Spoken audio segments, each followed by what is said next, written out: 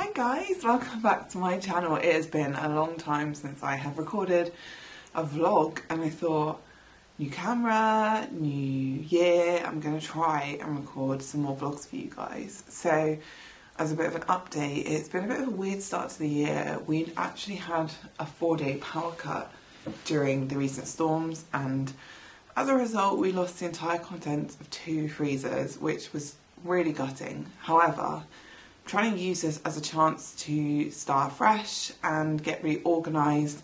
I've been getting into really bad eating habits of just like going and grabbing microwave meals, which is just expensive and not really great for you. So I'm trying to batch cook a few things and freeze some things, and I've also ordered some meals, which I'm really excited for. So I'm just going to kind of talk you through that, and hopefully it will help anyone else who's struggling with eating things in a hurry, because it just means I've got things in the freezer which I can just defrost and eat, and they're there. And yeah, so I'm going to talk you through what I've been cooking this week for my gluten-free batch cooking mission.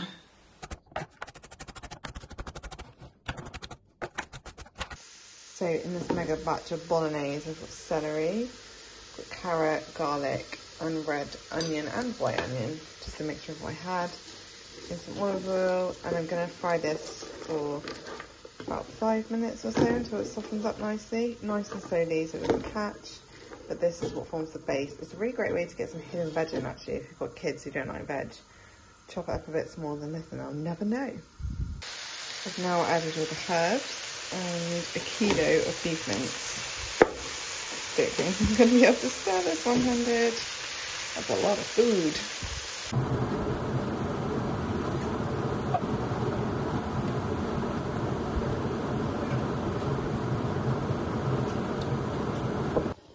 So these are the beef stock pots that I use. They're the Knorr ones. I tend to just use Knorr because they're all marked clearly gluten-free, but actually there's loads of gluten-free stock cubes out there.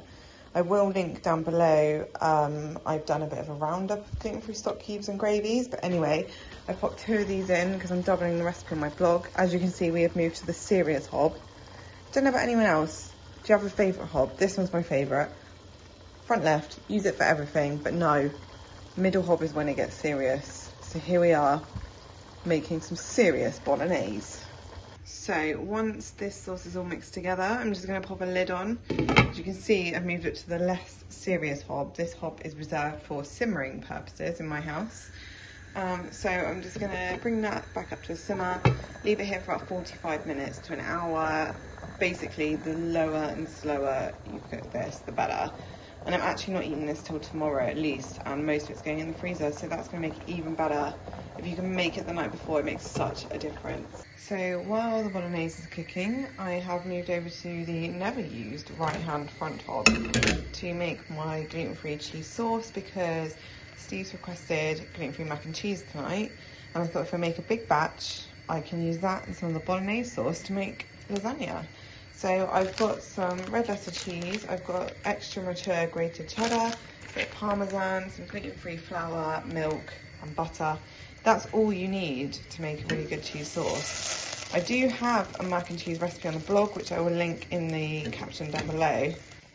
So in brief, the way that I make this is I heat the butter up, and then I add the flour, make it into a nice thick paste, and then we're going to add the milk gradually and keep whisking it. I probably won't film a lot of this because you need to keep whisking, and that is how you make sure it doesn't get lump free. If you just chuck all the milk in now, it's just going to be a bit of a mess, and you'll probably have to blend it, which I have done before, but once I get the milk in, this should all come out of the whisk, and that is really how simple it is to make a cheese sauce. So obviously I'll add the cheese in when that's done. As I'm whisking this, it's just getting thicker as it cooks. So this will happen, you'll put the milk in, it will go runny, you whisk it up, it will go thick, you put more in, and it's just, if you're doing this by eye, like I am, rather than to a recipe, you just need to keep going until you've got the sauce consistency you want, and that also, when it does come up to the boil, it doesn't suddenly go really thick and you're like, oh, what's happened here? So I would obviously recommend following a recipe, but if you're like me, you're just freestyling it, just keep going until you've got no lumps, you're happy with the thickness, and that's how you make a cheese sauce on the fly. Kids, don't try this at home, use a recipe, it works much better. Okay, this has now had an hour. Beautiful. Gonna let that sit and cool down before it goes in the freezer, which I think I'll do tomorrow. Okay, so it's the next day. I have stickered these up ready to go in. So I've got 4 portions for 2 people in here, and then I've saved the other half to make lasagna with, which is still in the fridge. So I've just written on what it is, how many portions, and when I've frozen it. I'm going to pop this in my freezer. The poor freezer's looking a bit desolate at the moment. So obviously got ice packs, essentials. I put this bag bowl here, and then I just got a few bits. So I've got some meatballs, which were on a yellow sticker offer, half price, and they're gluten free. So I thought I'd get them to defrost and cook up at some point. I've got mozzarella sticks because obviously they are life. The Sainsbury's ones are gluten free. Sainsbury's sweet potato fries. These are like an accidentally gluten-free find, but I love them. Some packs of veg. So this isn't the main freezer, but these are just to restock the one in the kitchen. So I've got stir-fry veg, some chopped peppers because I use them a lot. And then finally, the emergency gluten-free pizza, which is sat at the bottom ready for the nights when I can't be bothered to cook. So I completely forgot to film making this, but I've made a lasagna, a massive lasagna with the leftover Bolognese and cheese sauce and garlic bread. I didn't have any rolls, so I've just used slices of bread with garlic butter. So this will be dinner. And any leftovers will go in the freezer. Okay, so the final thing I've got for my freezer is this delivery from Chef Akila, I think is how you pronounce it.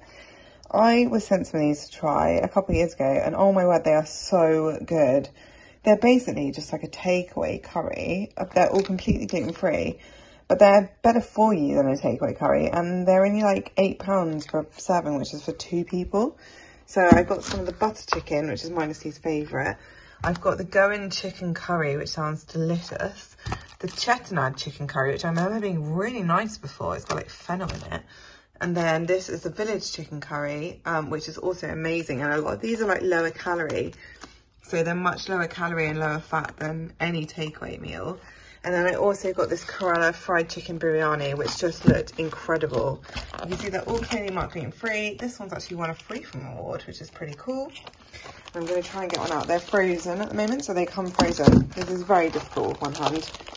Ooh, you get a really good portion. This says for 2, but honestly, I think that would probably be enough for one of us because we are quite piggy. But yeah, so I'm going to pop all these in the freezer along with my meals. And it just means that when we've got those nights where we come back late from the gym and we don't know what to eat, then we've just got kind of a healthier option than just going and grabbing like a microwave meal or a takeaway. So I'm very excited. The only problem is I don't know which one I'm going to eat first. But yeah, I'm going to pop them in the freezer for now because I've just been out for pizza and I am so full up I cannot even think about dinner. So that's it for this vlog, guys. Really hope you find it helpful. I can't wait to start planning through those meals. And I actually had one of the Chef Akila meals last night. We had the fried chicken biryani.